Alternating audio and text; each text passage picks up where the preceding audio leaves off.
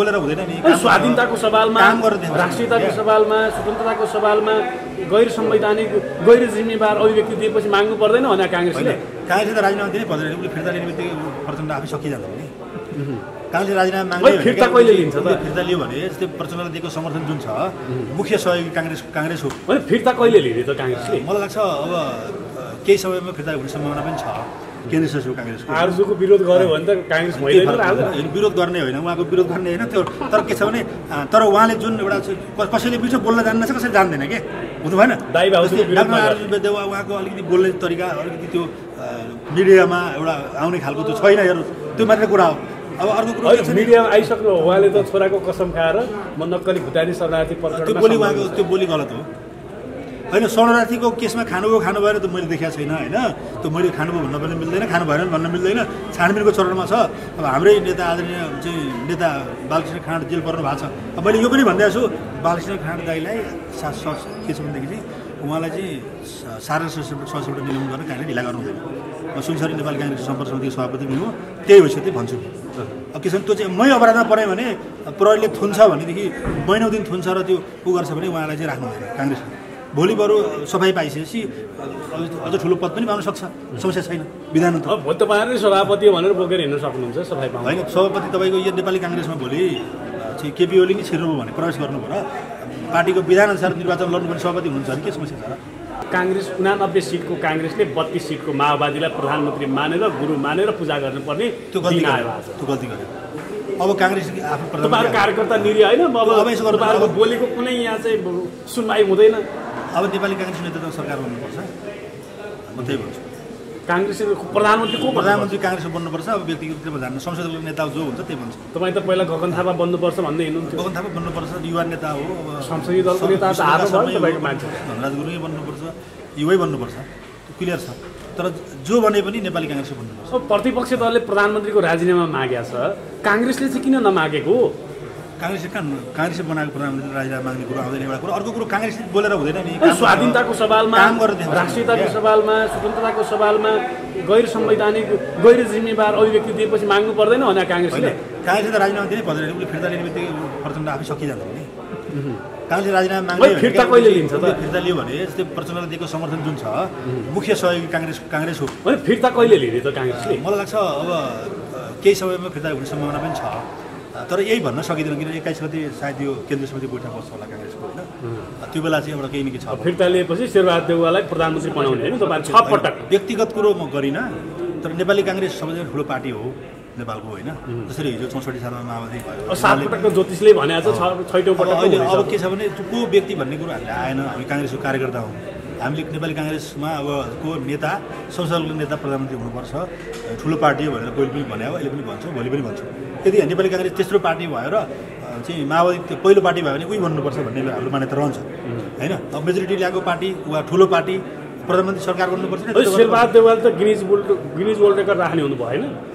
त्यो त अब यस्तो छ धेरै पटक प्रधानमन्त्री मैले पटक भनेको छु 5 चोटि एकपल्ट प्रधानमन्त्री भएपछि त्यो सरकार 5 वर्ष टिक्नुपर्छ भन्ने मेरो मान्यता आएको अब त्यो सरकार ढल्नु हुँदैन भन्ने कुरा हो होइन अब नेपालको संविधानै त्यस्तै छ सिस्टमै त्यस्तै छ कि अब 6 महिना 1 वर्ष 2 वर्ष भन्नु बढी सरकारै टिक्दैन हेर्नु त्यसमा अब के छ भने शेरबहादुर दाइले युवा नेता कार्यकर्ताहरूले शेरबहादुर देउवालाई कति समयसम्म बोकेर हिँड्ने बताउनुहोस् त अब यो शेरबहादुर दाइको अन्तिम पटक हो पार्टी सभापति अब यो 15 मानिसमा शेरबहादुर दाइ बन्नु तर के चाहिँ मान्नुपर्छ भने यदि शेरबहादुर दाइ पार्टी सभापति बन्नुको विधानले भने त्यसलाई हामीले आत्मसात गर्नुपर्छ किनभने प्रणाली त मान्नु पऱ्यो नि सबैले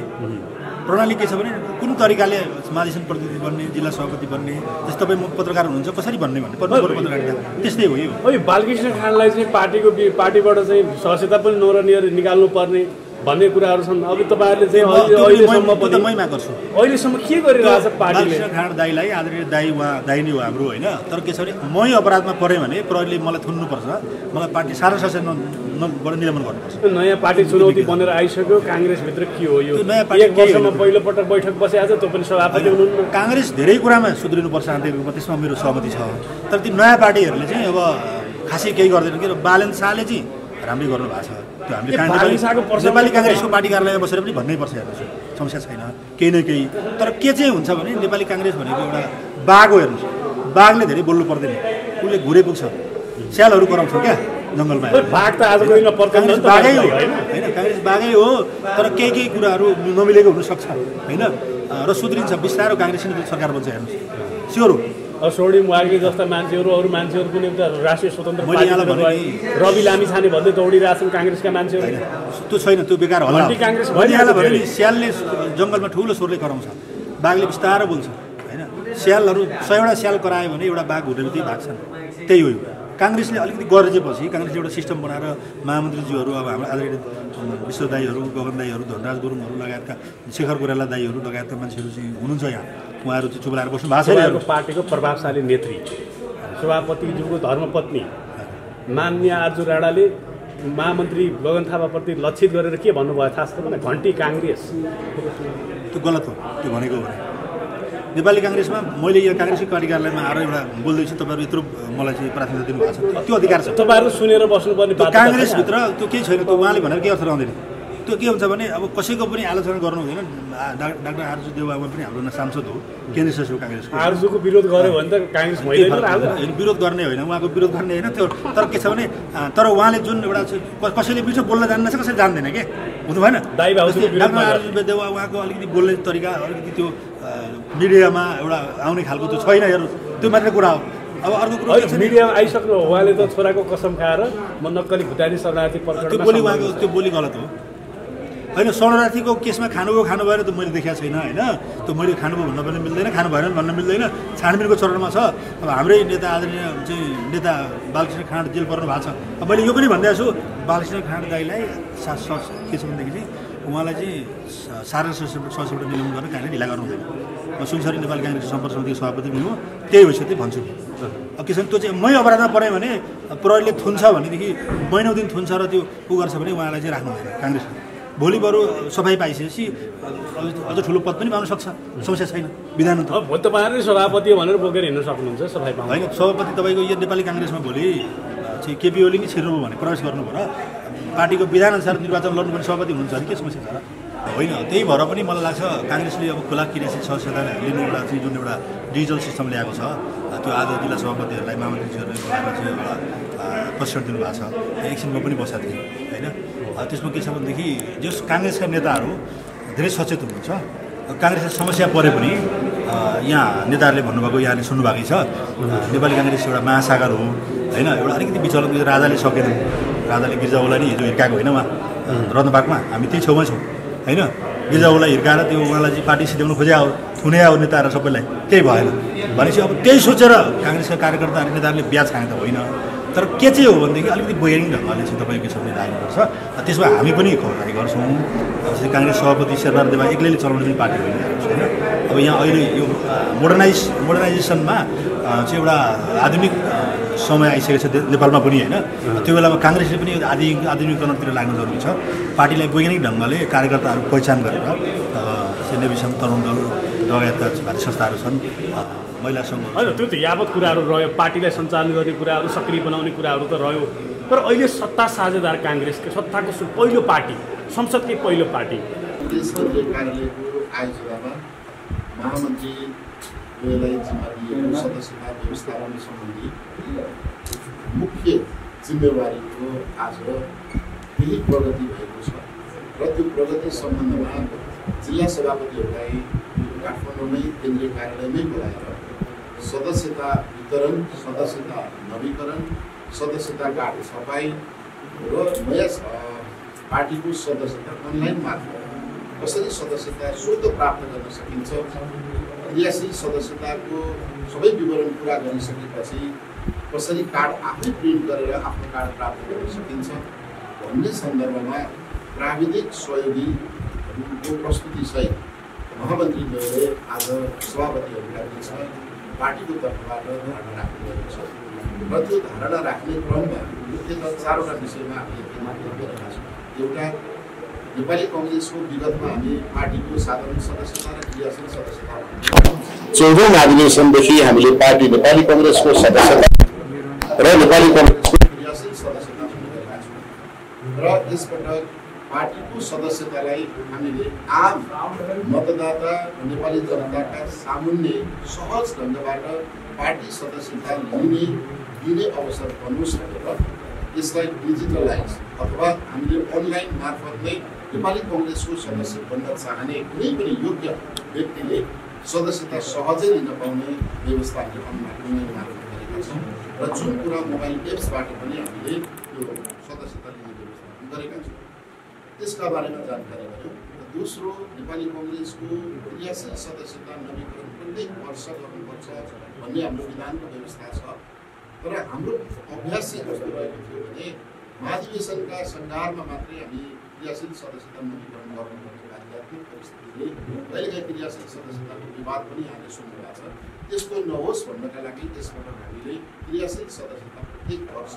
नवीकरण गर्नुपर्ने र नवीकरण गर्नलाई पनि अनलाइनबाटै नवीकरण गर्न पर्ने र गर्न सक्ने व्यवस्था भएको कुरा आज सभापतिको हामीले प्रस्तुत गरेका छौँ। सँगसँगै अर्को नयाँ क्रियाशील सदस्यता कसरी प्राप्त हुन्छ फेरि त्यो कुरालाई पनि पार्टी सदस्यता लिएको निश्चित अवधि पुरा गरेपछि म नेपाली कङ्ग्रेसको सदस्यता अनलाइन मार्फत यति नम्बर मेरो हो भनेर उहाँले अर्को क्रियाशील सदस्यताको यदि आवेदन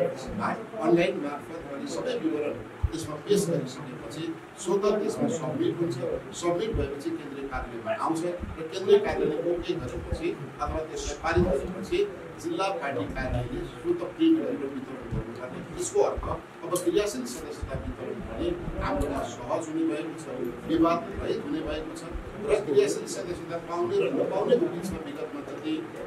विवाद हुन्थ्यो, मतभेद हुन्थ्यो, त्यो विवाद र मतभेद अब कम हुने भएको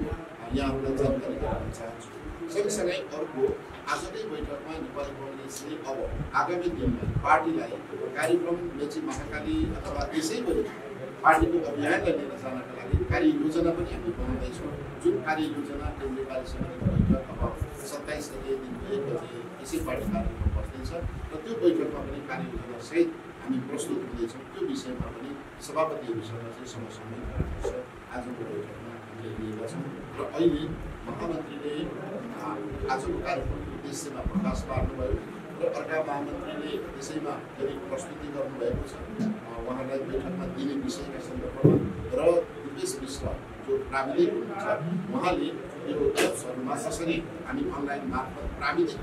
ज्ञान उहाँले चाहिँ बाँड्ने काम गर्नुभएको छ। प्रक्रियागत ढङ्गबाट हामी कसरी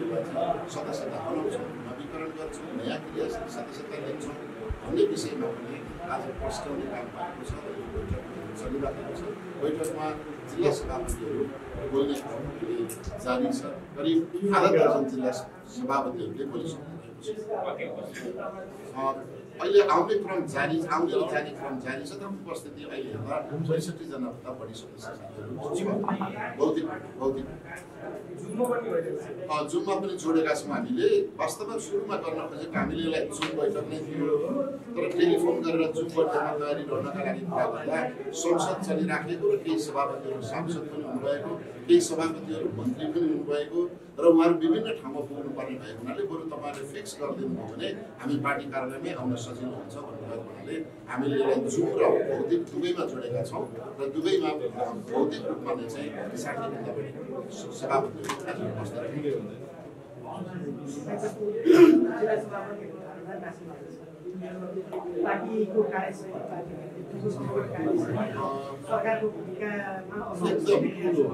ठिक कुरा यहाँ राख्नु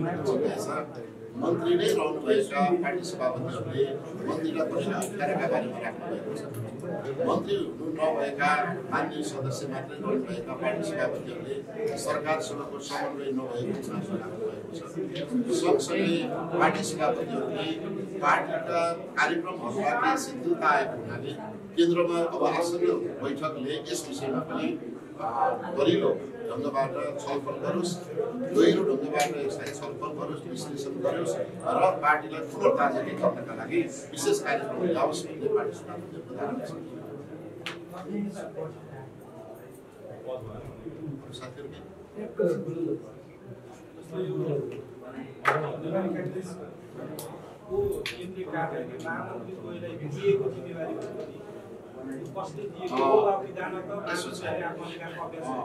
अधिकारको अभ्यास भन्दा पनि पदाधिकारी बैठक कार्य सम्पादन समितिको बैठक बसिराखेको छ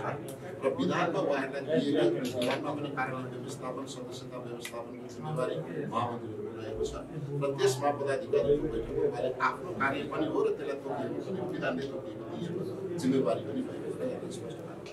यो चाहिँ आज एकैचोटि जिल्ला सभापतिहरूलाई बोलाएर यसको चाहिँ यो टेक्निकल कुरा जुन अनलाइन सदस्यता प्रणालीबाट जुन तालिम दिएको छ अब यो अनलाइन सदस्यता प्रणालीलाई चाहिँ काङ्ग्रेसको केन्द्रीय समितिले अनु गरिसकेको हो कि होइन यसको विश्वसनीयताबारे भोलि पार्टीभित्र प्रश्न उठ्न आउँछ कि छैन यसको चाहिँ सर्भर कोसँग हुन्छ कमान्ड कोसँग हुन्छ नियन्त्रण चाहिँ भोलि महामन्त्रीहरूको हातमा मात्रै हुँदा आज हाम्रो पार्टी कार्यालय भन्नाले नै पनि महामन्त्रीहरूले कार्यालयको व्यवस्थापन गर्ने जिम्मेवारी विधानमा छ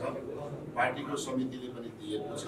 र महामन्त्रीहरूले त यो व्यवस्थापन मात्रै गर्ने हो त्यहाँभित्र प्राविधिक साथीहरू रहनुहुन्छ र प्राविधिक साथीहरू रहँदाखेरि उहाँहरूसँग युजर्स नेम पासपोर्ट लगायतका विविध प्राविधिक टेक्निकल चाबीहरू चाहिँ पार्टी कार्यालयको विश्वसनीय व्यक्तिहरूसँग रहन्छ र अहिले यो हामीले भन्ने कुरा पनि भएन र उहाँले नै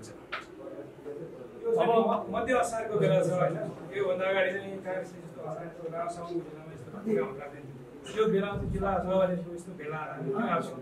होइन राख्दैन थियो भन्ने कुरा त होइन हामीले विगतमा साउन भदौमै पनि गरेका छौँ महाधिवेशन पनि गरेका छौँ तर के रह्यो भने पार्टीले काम गर्दै जाँदा समय धेरै फर्कियो सरकार गठन सरकार पुनर्गठन सरकारमा मन्त्रीहरू पठाउने विषय विविध विषयहरू बजेट निर्माण बजेट पारित जस्ता विषयहरूले केही समय तानिँदै गयो र पछाडि धकेलियो परिणामस्वरूप हामी असारको अन्तिममा आज असार 21 गतेमा छौँ र बैठक नै हामी 27 गते राख्दैछौँ भनिसकेपछि यसलाई हामीले सामान्य रूपमा नै लिएका छौँ मौसमको प्रतिकूल हुँदाहुँदै पनि विभिन्न जिल्लाहरू जसरी 5 थर ताप्लेजुङ सङ्घर्षका भोजपुर र पश्चिमका केही जिल्लाहरूमा बाढी पहिरो भइराखेको छ साथीहरू आउन कठिनाइ भइराखेको छ तथापि हामीले पार्टीको यो चाहिँ इन्टरनल वर्क अथवा यसलाई चाहिँ हामीले इन्डोर वर्कका रूपमा लिएर आज हामी कार्यक्रम सक्छौँ जस्तै यो प्रधानमन्त्रीको अभिव्यक्तिलाई लिएर प्रतिपक्षले चाहिँ यति बेला चाहिँ असल गैर संवैधानिक अभिव्यक्ति दिनुभयो गैर जिम्मेवार अभिव्यक्ति दिनुभयो स्वाधीनता र स्वतन्त्रताको बरखिलाफमा अभिव्यक्ति दिनुभयो भनेर राजीनामा मागिसकेको छ अब सत्ताको प्रमुख दल नेपाली कङ्ग्रेसले यसलाई कसरी हेरिरहेछ तपाईँहरूको बिचमा छलफल भएको छ कि भएको छैन तपाईँहरू अब सत्ता समीकरण चेन्ज गर्ने अवस्थामा मोडमा हुनुहुन्छ के हुनुहुन्छ केही आएन नि कुरा बताउनुहुन्छ नि एकदम ठिक कुरा भन्नुभयो प्रधानमन्त्रीले जे कुरा बोल्नुभयो जे गर्नुभयो त्यस विषयमा प्रतिपक्षले संसदमा आफ्नो धर्म निर्वाह गरेको छ हामी त्यसरी बुझ्छौँ प्रतिपक्षले आफ्नो धर्म निर्वाह गरेको छ र प्रतिपक्षले निर्वाह गरेको धर्मका आधारमा भनेको राखेका प्रश्नका आधारमा सम्माननीय प्रधानमन्त्रीले त्यसलाई संसदमा प्रस्ट्याउनु हुनेछ त्यस पछाडि सबै विषयहरू छ्याङ्ग भएर जान्छन् भन्ने यो तपाईँहरूको भनेको आज जवाफ माग्ने मात्रै हो त्यसो भए अहिले त प्रधानमन्त्रीसँग जवाफ दिनुपर्छ प्रधानमन्त्रीज्यूले रोस्टरबाट वास्तवमा प्रधानमन्त्रीले व्यक्त गरेका शब्द वाक्य होइन विषयहरू बाहिर जे जसरी आएका छन् त्यसबारेको प्रस्ट्याउने हक त पहिलो प्रधानमन्त्रीकै हो हक पनि उहाँको हो जिम्मेवारी पनि उहाँकै हो त्यसो भएको हुनाले उहाँले त्यसलाई कसरी प्रस्ट्याउनुहुन्छ त्यस पछाडि त्यो विषय कता जान्छ होइन काङ्ग्रेसभित्र चाहिँ त्यो अभिव्यक्तिलाई लिएर कस्ता प्रकारका कुराहरू भइरहेछन् त हामी 27 गते बैठक छ त्यसैले अहिले व्यक्तिगत धारणा र चाहिँ अनुमान प्रस्तुत गर्नुभन्दा कार्यसमितिको बैठकमा यो मुद्दा कसरी प्रवेश आजको छलफलमा त्यो विषयमा कुरा आज त्यो विषय थिएन क्रियाशील सदस्यताको चाहिँ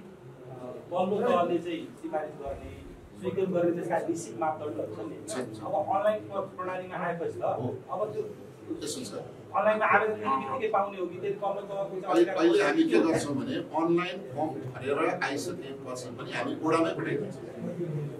ओडामै पठाउँछौँ आदरणीय साथीहरूलाई म फेरि थप प्रश्न खोजिले राख्ने विषयले लिएर के कुरा के भने हामी अनलाइन फर्म भर्छौँ अनलाइन फर्म भरिसकेपछि उहाँले जाने सबमिट गर्दा चाहिँ क्रियाशील सदस्यता नयाँ छ भने त्यो क्षेत्रीय कार्यालयमा जान्छ ओडाबाट सिफारिस भएर नवीकरण छ भने त्यो जिल्लामा जान्छ त्यस पछाडि केन्द्रमा आइपुग्छ केन्द्रले त्यसलाई ओके गर्छ स्वीकृत गर्छ र फेरि अन्तिममा गएर चाहिँ जुन निकायले सिफारिस गरेको हो त्यो वितरण गर्ने बेलामा त्यही सबै काम चाहिँ डिजिटल हुन्छ कि फर्म मात्रै प्राय सबै डिजिटल हुन्छ अब हस्ताक्षर पनि डिजिटल हुन्छ सिफारिस गर्नेको हस्ताक्षर पनि डिजिटल हुन्छ